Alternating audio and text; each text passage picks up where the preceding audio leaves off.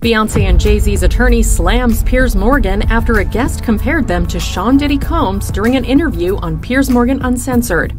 The couple's attorney issues a scathing response to an interview Piers Morgan held on his show with Jaguar Wright.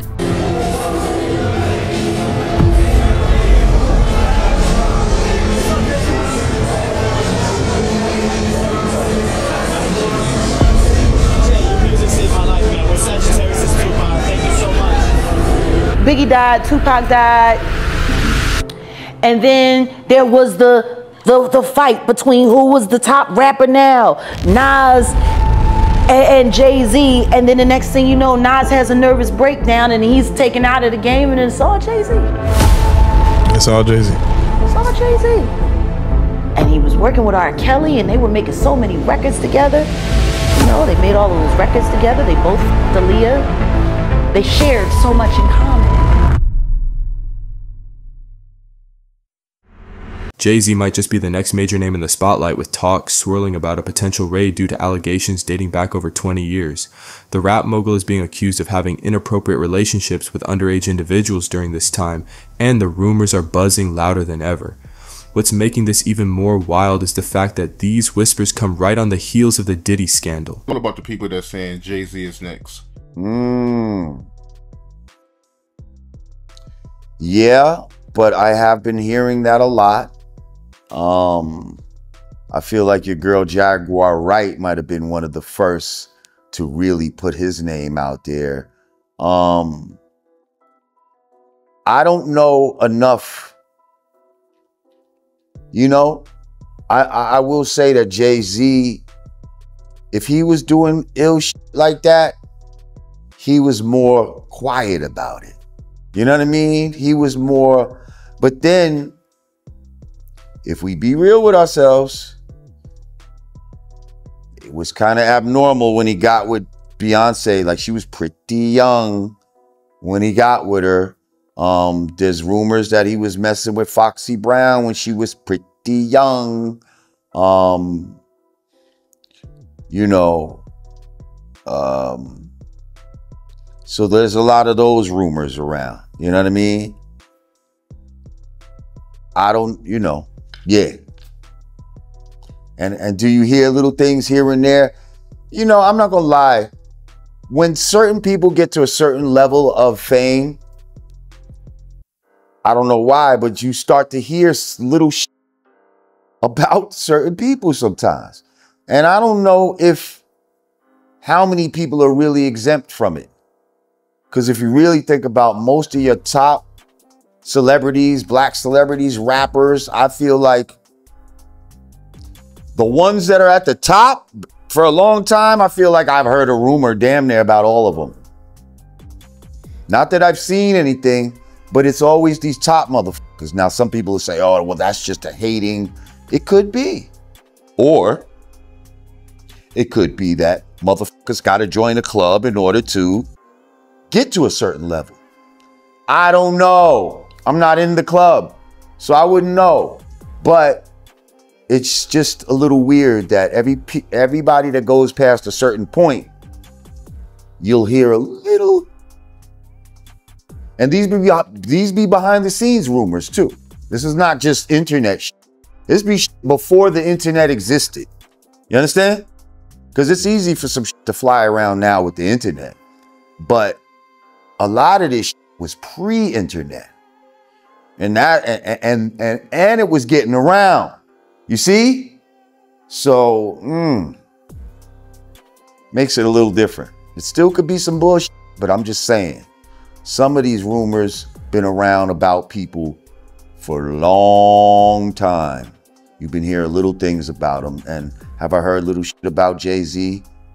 Yup. Do I think that he's trying to emulate himself and present himself as a gay painter, like to look like Basquiat? Yup, I do. I think 50 Cent was right about that. I think that's a code to, especially the white people, that he's approachable, he's cultured, but Basquiat was also bisexual. So is that a code that you're trying to tell these white people too? By trying to emulate this guy? I don't know. I don't know, but it doesn't look good. Why do people have such an affinity for Basquiat anyway? I think it's trash. Let me just put it out there. I don't think that Basquiat's art is fucking all brilliant the way they claim it is. It looks like bullshit to me. It's some shit that white people would like. It's not some shit that black people look at and be like, oh my God, that is so impressive. He ran with weirdos like Andy Warhol and Keith Haring. They tried to call Keith Haring graffiti back in the days. I hated Keith Haring's art. It was crap. That was not graffiti. That was a white dude from the village who was inspired by graffiti, who started doing some shit. And because he's white, now he can go to galleries and sell this shit for fucking $50,000. And then you got real blacks and yes, Puerto Ricans, you know, and even some poor white people that were doing graffiti uptown on the trains and shit like that, and they couldn't get no money for this shit, you know? And their shit was way more technical and, you know what I mean? And makes you feel something and really aligned itself with hip hop. But all of that shit, Keith Haring, Basquiat, Andy Warhol with soup cans, get the fuck out of here. That was some shit where they gamed the people into believing that some bullshit was something special. And JayZ was one of the first ones, I think, to really talk about Basquiat. And it's like, why? And you make a song about Tom Ford. That's another homosexual designer. What is this all about? Like, I don't know when heterosexuals started bigging up homosexuals, trying to dress like them, do their hair like them, and making songs about them. I'm just saying, you know, and JayZ, I like JayZ. I think he's a dope rapper, dope businessman. He used to be my neighbor. We lived in the same building, 560 State Street. But that being said, I'm just telling you what I know and what I've observed. Tom Ford gay? I believe so. Am I wrong? No, I mean, I don't. Yeah, I believe so. All I know yes, is sir. I'm keeping it real. I own some of his cologne, but I don't know much about it. I just like the smell, so I didn't know. Yeah, I mean, maybe you don't want to. Maybe you want to go with something else, sir. That Creed Aventus. The situation gained even more traction recently when Foxy Brown, a former collaborator of JayZ, found herself at the center of the controversy. People have been speculating that she might have been involved with Hov when she was just 16, and that an NDA, non-disclosure agreement she allegedly signed would be up in 2025, allowing her to finally spill all the tea. But Foxy clapped back hard, calling all the chatter about her testifying against Jay fake news, and even went on Instagram to set the record straight. That all happened a day before the report about the 9-year-old boy was released. And before people started confirming that the video that was being shopped around was Bieber and Diddy. See, that's the problem with running your mouth, Vlad. That's the problem. You didn't realize on Monday that every word that you said was going to be invalidated on Tuesday. See, that's what happens when you're a liar. See, I didn't have to worry about what I said on Monday, because I knew what I said on Monday was going to hold up on Wednesday. The truth needs no support, just time and room. Why do you think Vlad has been allowed to take root in our culture and be able to do as many things as he's been able to do? I believe, in my opinion, that he is an information and disinformation agent. I think the reason why it's hard for anyone to attach him to any American agency is because he isn't a part of any American agency. I have reason to believe that he is Mossad, Israeli intelligence background. I mean, you were born in that region, or at least your people come from that region. You marry a black woman, you know, get you a little black sympathy, get into the culture a little bit, act like you want to make black people famous and you care about this and that. I remember when you started, Vlad. You want to know what was funny? A friend of mine that worked for Homeland Security told me to never sit with you because this isn't the first time you reached out to me, Vlad. You reached out to me in 2008 after me and Mr. Carter had a very, very, very unfortunate incident. Your life is about as, and your background, it's about as easily tracked as Barack Obama's. That's pretty tracked. Yeah. Like there's something very wrong with you. And not only that, let's look at the list of SA predators you're involved with in business currently. You're being championed as a friend by the Comet Report, who was thrown off of radio for threatening to assault SA, a 4-year-old child. His partner, I know for a fact, committed statutory SA. And I feel bad because I talked that girl out of filing her report like she wanted to with the police. Because you told me she was a liar, Buck. You told me all of that. Like the both of y'all got some weird history. And then, Vlad, you do a podcast with a Hollywood plant who was convicted of child grooming and SA and all of that. And his name is Aries Spears. You get the pervert. You do birds of a feather flock together. And then D.L. Hughley, you have him as a running guy on your show. And everybody knows what Monique told us all about, how he let his friend essay his daughter and refused to believe his daughter until the money ran out. And then all of a sudden you found something wrong with it. Like everyone in your orbit, Vlad, is a weirdo. And you're white. You don't even look remotely hip hop. Nigga, you look like you should have like done the reprisal for Fiddler on the Roof.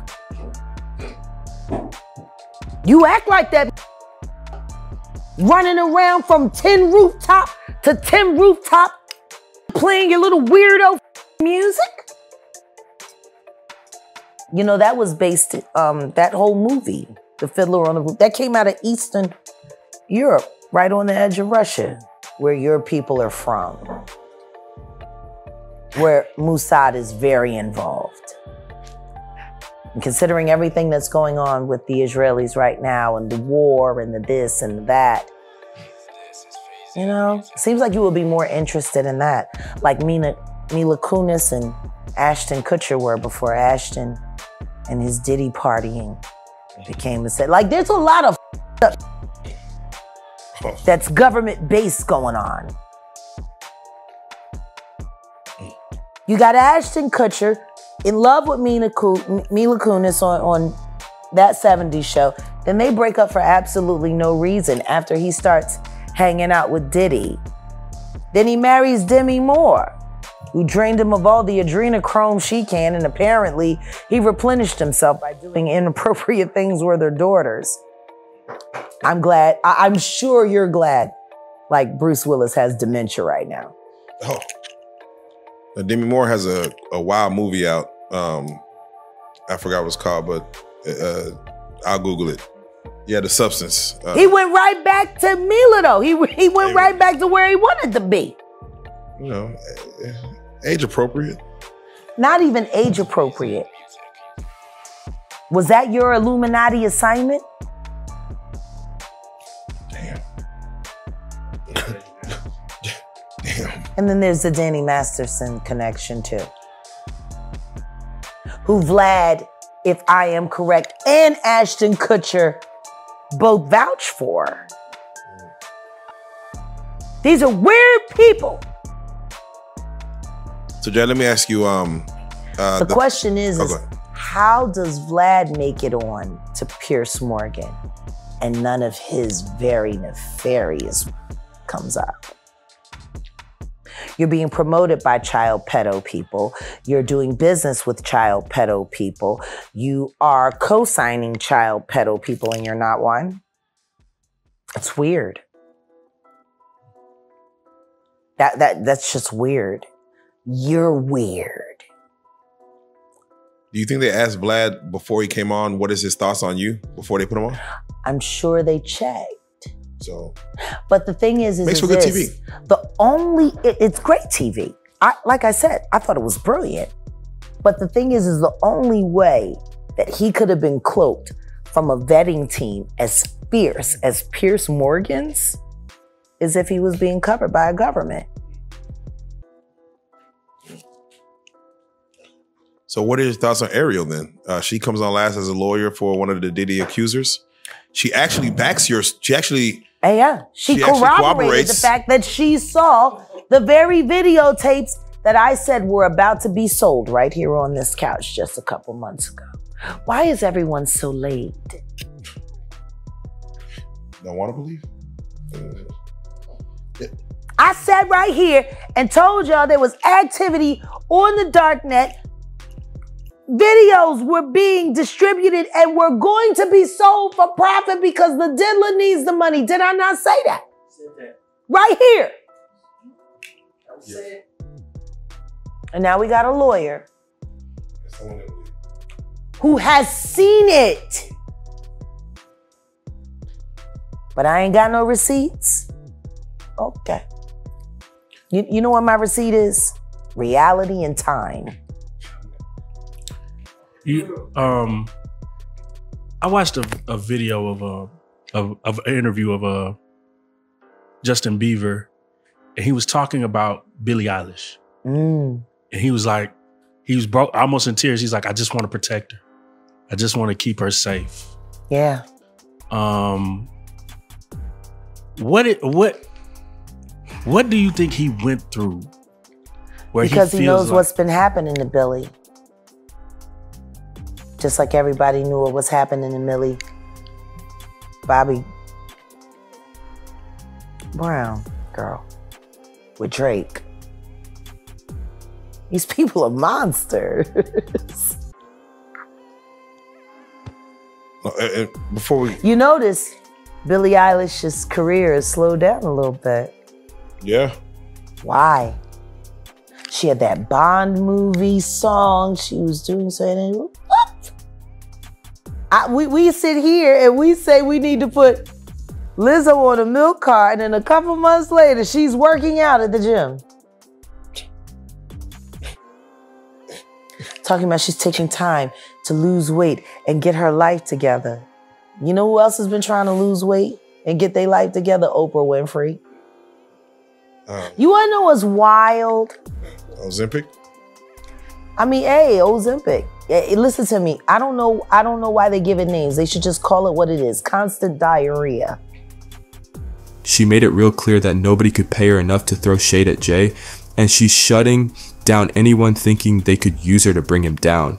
The question is, are these allegations enough for the authorities to swoop in on Jay like they've done with Diddy? Because let's be real. Once one scandal breaks in the entertainment world, it's a domino effect. With Jay's name already being dragged into some older controversies about underage relationships, folks are wondering if the law is about to come knocking at his door next. Stay tuned, because with the history behind these rumors and all the legal mess surrounding them, things might get even messier for JayZ soon. This could turn into another courtroom drama if things unfold the way many are speculating.